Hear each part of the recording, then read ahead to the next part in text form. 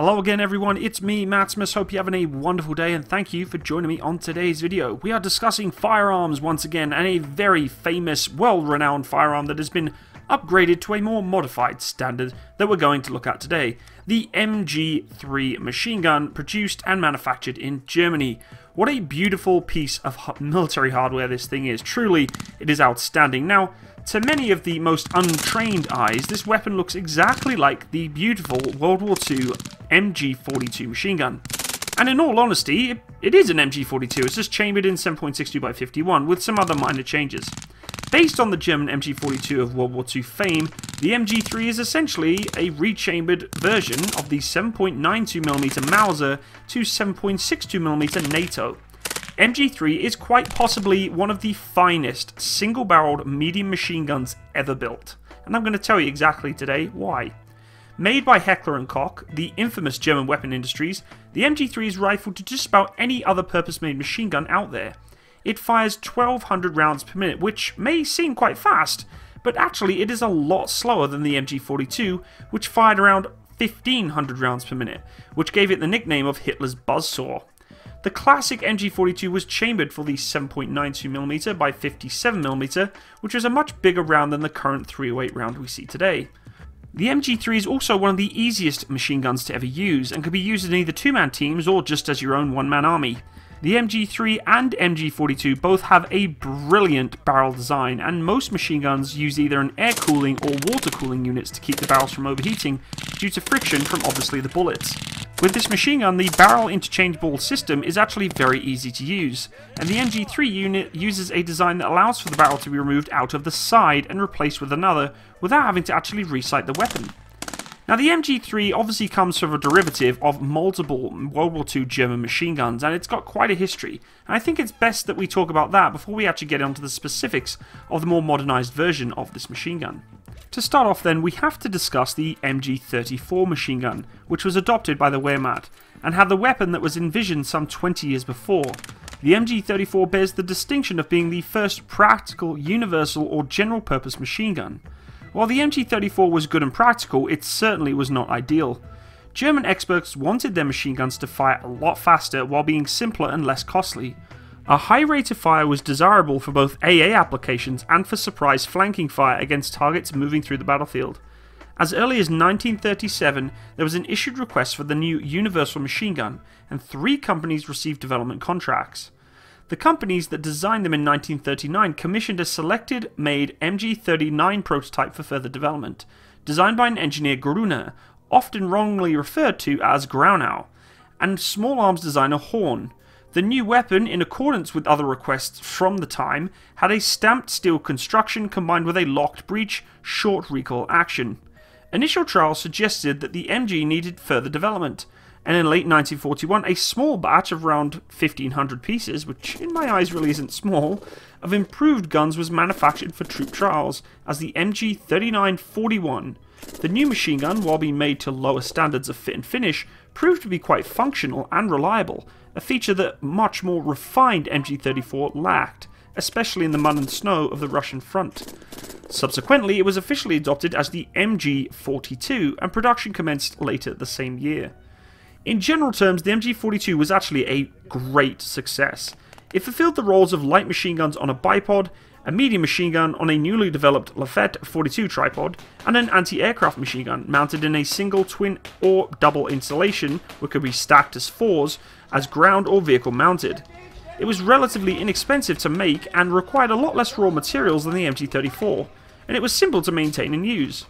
On the minus side, however, it did have somewhat excessive rates of fire, which usually quoted to around 1,200 rounds per minute. Although the German World War II era manuals listed it as 1,500 rounds per minute, or 25 rounds per second. This rate of fire resulted in excessive consumption of ammunition and extreme overheating. While extremely rapid barrel change procedures allowed for sustained fire, the resulting accuracy left something to be desired, which caused excessive recoil from vibration, and combined with very short sight radiuses, resulted in the degrading long-range accuracy compared to the earlier MG-34, and especially the heavy MG-08 Maxim guns. Nonetheless, the MG-42 was an impressive and fearsome weapon, known along as the Allied soldiers as Hitler's Saw. for the sound of firing which resembled the sound of a giant mechanical saw. And we all know of the MG-42 and even the MG-3's distinctive fire rate, which can be sound across the battlefield and is pretty distinctive.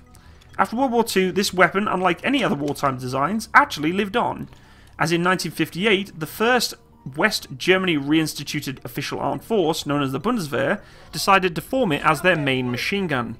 Since the core of the Bundeswehr was formed by World War II veterans, it was logical to adopt weapons which were already proven and familiar to the troops, and the MG-42 was one of these such weapons. It was, obviously though, chambered for a non-NATO cartridge, but this was really only a minor issue, as the 7.62x51mm NATO and the 7.92x57mm Mauser shared the same cartridge-based diameter, and were somewhat similar in ballistics. The real problem, however, was that Germany had lost the manufacturing facilities for the MG-42 machine gun, so the newly re-established Rheinmetall had to actually begin production facilities from the ground up. The production documentation for the original MG-42 machine guns was actually obtained from the Grossfuss company and transferred to Rheinmetall. German government had to actually pay the significant amount of royalties to Johannes Grossfuss for the manufacturing rights. Since the preparation for the manufacture took some time, the FRG purchased some of the ex-Wehrmacht MG-42 weapons from other countries. Those guns were converted to the 7.62mm NATO by Rheinmetall and officially designated the MG-2. The newly produced machine guns went through a number of modifications which resulted in the definitive MG-3 version, which is still rather close in design to the wartime MG-42, although made to a much higher standard of fit and finish.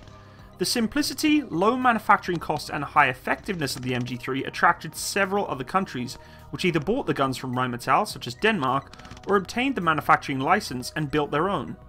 Many countries use this weapon system today, such as Italy, Iran, Turkey, Pakistan and Yugoslavia. In total, at least 20 armies, including those who have been procuring the weapon systems since World War II, have used or are still using the MG-3 or MG-42 platform and its versions thereof. It must be noted though that in some countries these guns were used under their commercial Rheinmetall designation of the MG-42/59. The machine gun, although very similar to the MG-42, does have some minor modifications, but its basic design is of the same. It is a short recoil operated, air-cooled, belt-fed weapon which fires from an open bolt. The barrel is very quick removable and can be replaced in about 6 seconds by a properly trained crew, although an asbestos glove or protective glove is required to remove the hot barrel due to the rate of rounds that can go through it and its rate of fire. This allows for a game changer on the battlefield. If the barrel can be changed quickly, more rounds can be put down range. The action of the weapon is operated by a recoil of the locked barrel, assisted by a muzzle booster which uses pressure from the muzzle blast to increase the recoil impulse. Locking is achieved by a pair of rollers which are forced outwards from the sides of the bolt head to engage cuts in the barrel extension. Locking outward movement of the rollers is controlled by a wedge-shaped front part of the bolt body, and the inward movement of the rollers made by cams in the receiver. This is a simple but very solid system which minimises the length of paths that are under stress upon discharge, and also minimises the strain on the receiver. On the MG-3 machine guns, two types of bolts are available, with standard weights of about 650 grams, for a fast rate of fire, and a heavy weight of 900 gram bolts. For slow rates of fire, it must be noted that the bolts are used along with a different return spring. The receiver and the barrel jacket are made in one unit and formed from a sheet of rolled steel, cut to the shape by pressing and stamping, and then welded and pinned to the form of the gun housing of generally rectangular cross-section. The front part of the housing serves as the barrel jacket and has a number of oval cooling slots at all sides except on the right. The right side of the jacket has one long slot which can be used to remove the barrel itself. This machine gun can only be fed by using belts. The feed direction is from left to right, and the feed is in one stage, a push-through type. The belt is the same for the MG-34 with steel links as the open pockets assembled in a non-disintegrating 50-round length. Holding to the history of the MG-34 and MG-42, the weapon system of the MG-3 can actually have a lightweight plastic 50-round belt container which was developed in West Germany by Heckler & Koch and is now issued to all MG-3 machine guns. This allows the capability of still being able to carry a large proportion of ammunition, but without a huge box attached to it. Each MG-42 and MG-3 was issued with an integral adjustable bipod attached near the muzzle. The MG-3 guns, however, have 2 points for the bipod attachment, one near the muzzle and another near the centre of the gun. In the medium role, the MG-42 was used on the Lafette 42, a complicated foldable tripod with a buffered cradle. A wide number of tripods and bipods are now available for MG-3 machine guns, as they have been produced in several different countries and different designs have been made. Some people have complained about trying to load the belt into the feed tray can actually be quite difficult. The charging handle is located at the right side of the receiver and is separated from the bolt group, which means it does not move when firing, reducing risk to the operator when actually operating such a large round if the bolt was to move back and forth with such a large cocking handle. The charging handle itself is quite prominent on the MG-42 and MG-3 due to the fact that the charging handle is almost like a handle pointing up and down vertical than the standard left and right horizontal of other machine guns. The standard sights are open, fully adjustable and mounted on folding bases. The universal tripod does have provisions for mounting telescopic sights for long range and indirect fire missions. However, for the most part in an infantry fighting role, the standard sights are used. When using this weapon system, it does like to overheat because of the fact that it can put so many rounds down range. The normal drill is to replace it after around 150 round bursts. However, in contact this rate can be increased to 200 to 250. As a general purpose machine gun, the MG-3 has a very high rate of fire, between 700 to 1300 rounds per minute. However, the barrel change must be done at normally around 250 rounds maximum to prevent overheating and actually warping of the barrel, reducing its accuracy. Some gunners have reported that putting so many rounds down range on this weapon system have caused malfunctions to the point that it could be extremely dangerous. Being that it's an open bolt system, there has been also risk of the weapon system going off when trying to perform drills to either clear the action or allow the weapon system to be unloaded. Overall, it's very safe to say that this machine gun has definitely proven itself to be extremely versatile, very capable, and to this day still very good at doing what it needs to do on the battlefield.